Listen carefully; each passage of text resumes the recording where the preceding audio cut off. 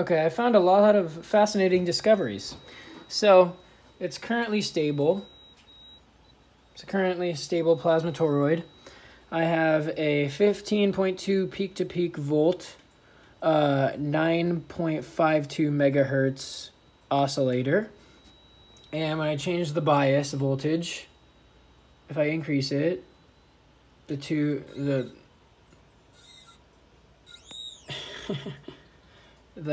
toroid will move around more. Oh, it's screaming.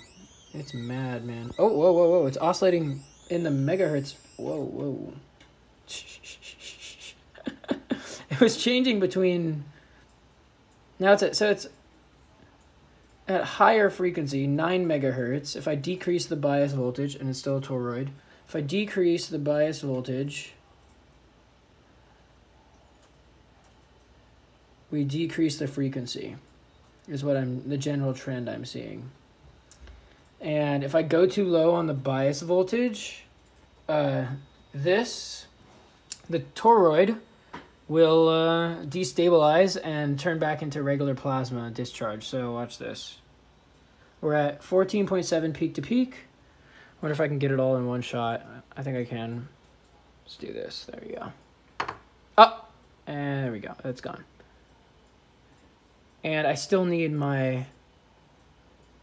I still need the Slayer to tickle it into excitement. So turn that guy on, pull him away real quick. And this is my procedure as of now.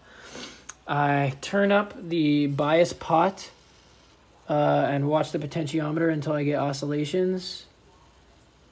And then I bring the Slayer like this over in a certain fashion near it, and then we get perfect. Oh, sometimes. And then you can, I found if you ground it more, you can get it to turn into a toroid. Sometimes. Oh yeah, there we go. So I'm learning a lot about this. Still super cool how it oscillates back and forth in mine. I haven't seen that in the other experimenters who did it. Something, it's like this beat frequency. And so yeah, 15 volt peak to peak, 9.5 megahertz. Yeah. So I'm just experimenting with the bias and see what that does. Here, I'll just get it all in one frame. Try this again, this experiment. All right, so we're getting all this. See how it's static? Once the toroid goes static and doesn't move anymore, that's how I know it's getting too low of a bias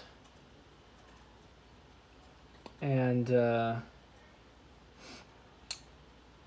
too high of a bias, I guess, because as I turn this, the bias voltage increases. So or the gate voltage increases. And if I increase it, if I decrease it too much, there's not enough energy to keep the toroid going. So if I decrease it more, you'll see it's gonna fall apart, watch. Okay, 17 volt peaks, 9.52. Here we go, there you go. And then it jumps to higher peak to peak. Interestingly enough, it's interesting. So the effect on the effect that the toroid has on the circuit is that it lowers the peak to peak voltage, and I think also lowers the resonant frequency of the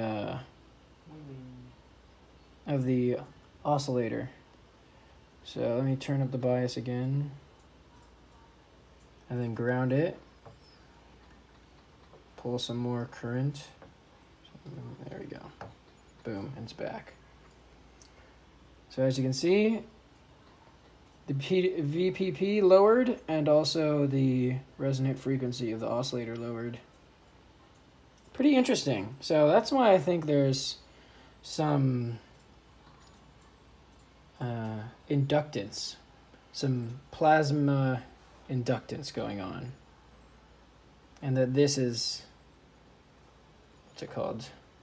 Also the glass is, oh wow, glass is hot.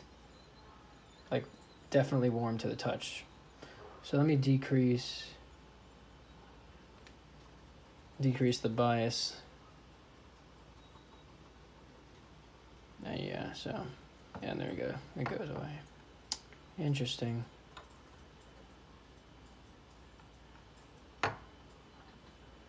Okay.